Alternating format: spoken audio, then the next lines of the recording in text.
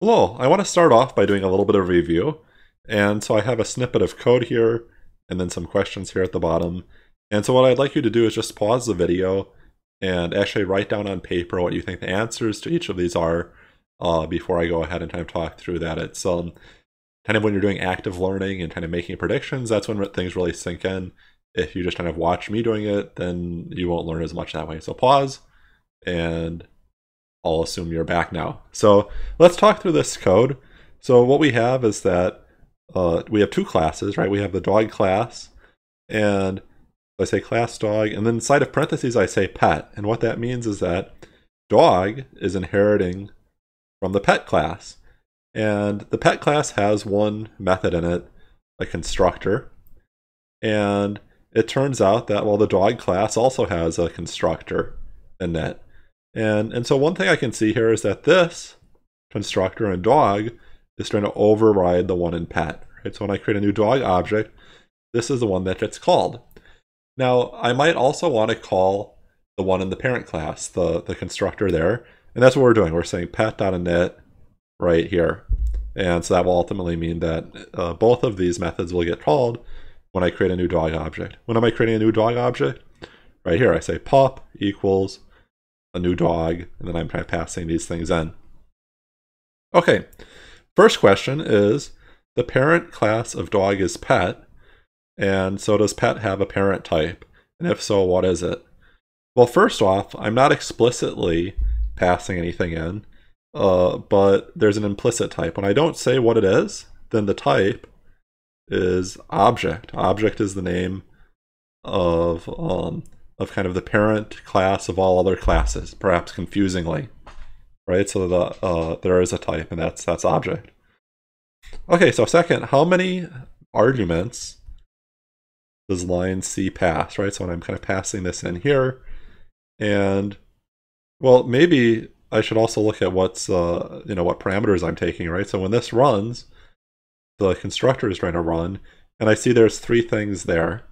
And so hopefully the answer is 3, because if it's not, well, then the code would crash, right? And it turns out that this code does not crash. And the reason is that, well, Sam goes to name, 1 goes to age, and, well, what goes into self? A new object, right? So here I'm getting a new object. Right, so that, excuse me, here I'm getting a new object, and so indeed I do actually get 3 things in, because this is a special method and one of them is being passed in automatically for me. So I'm just trying to write that down here. So here I said object for the first answer.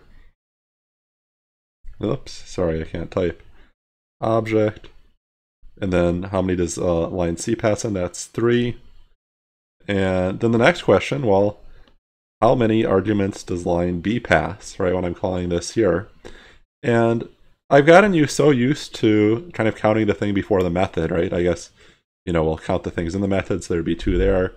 And you might naturally think, well, this thing is going to be passed in as well, but it's not. And the reason is that pet is a class, right? It's not an object.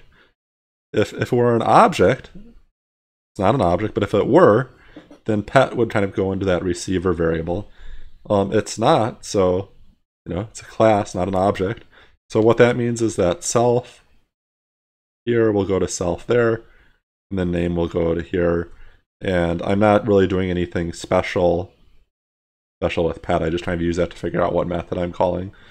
So the answer here is that I'm doing 2, right? So you see the difference, right? So sometimes when I'm kind of calling a method and I put object.method, object goes into the receiver. When I say class.method, I'm not kind of doing any of that fancy extra passing of the receiver. Okay, so fourth question, the most complicated, is on another piece of paper, what do these frames look like as I'm basically running this code? Okay, so let's take a crack at that. And the first thing I really like to do when I'm kind of tracing through code like this is I like to draw a boundary. And on the right, I'm going to have my objects, like so. I have objects over here, And then on the left, I have frames. And inside of the frames, I'm going to have variables. So that's the situation. And I start off running over here, right? I'm running this line C, that's where kind of things begin. And for that, I'm going to have to create a frame, right? That code is running in the global frame, right? That's the global frame right there. And this doesn't quite happen yet, but eventually I'm going to be creating this pup variable. Maybe I'm drawing a little bit too soon, but I just want you to kind of think about that, right? So there's going to be that pup variable, and at least that's what's going to happen after I create a dog object, right? So sometimes I'm drawing that there to see where we're headed, but first we have to create this dog object, and that happens automatically before the init method is called.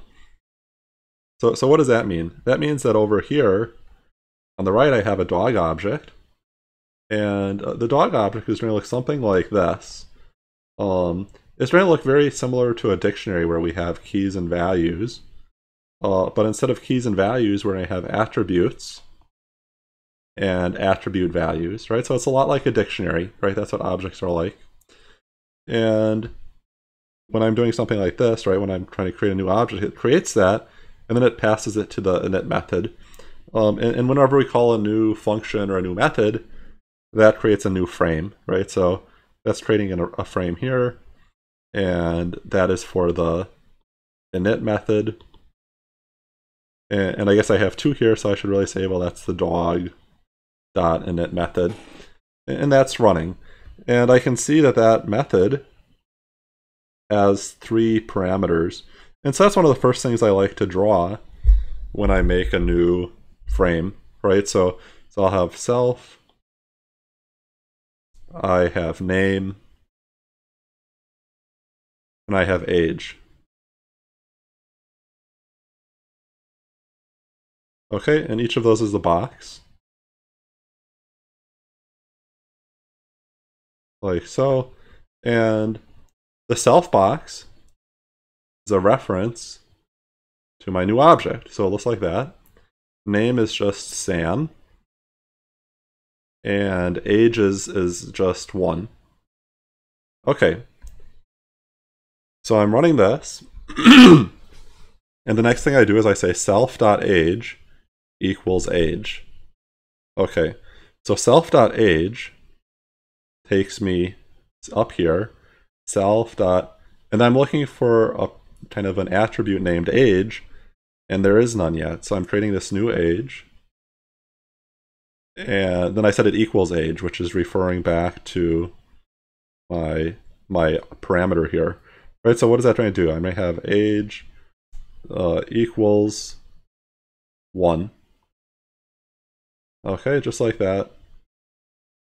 And so I have my attribute age and then my value 1. Okay, great. So I ran this line of code, and now I'm coming down here and I'm saying pet.init. Okay, so pet.init means that I'm going to create another frame like this. And this is an init again, right? So I'm going to say init, and this is pet.init.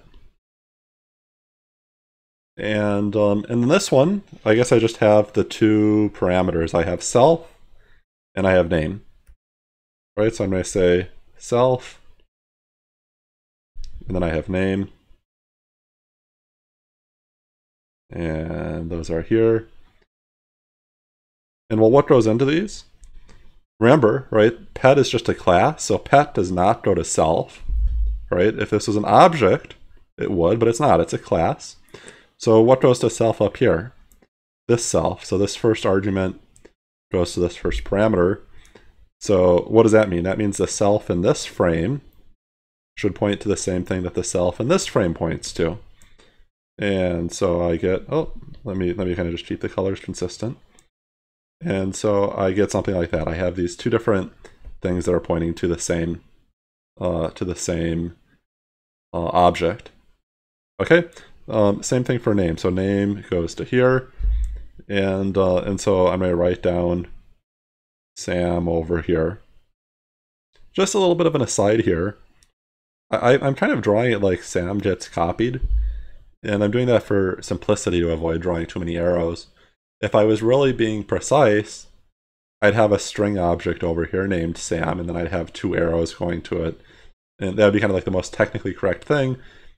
But string objects are immutable. You can't change them after you've created them. So it's fine to kind of draw extra copies if it makes your picture simpler. It doesn't affect the kind of the behavior of your program. Okay, so far so good. So I'm in this init method. I'm calling self.name equals name. And so self.name, there is no name attribute yet. So I'm going to create it. I'm going to say, well, name equals name, which is Sam. And so I get Sam here. Okay, so that's the end of this method.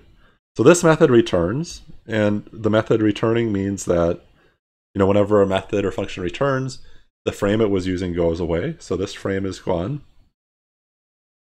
And then I'm back to here. I was running this.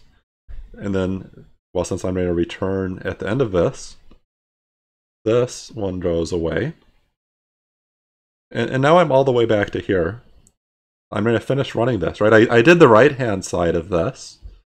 I kind of called everything I needed to populate my new dog object.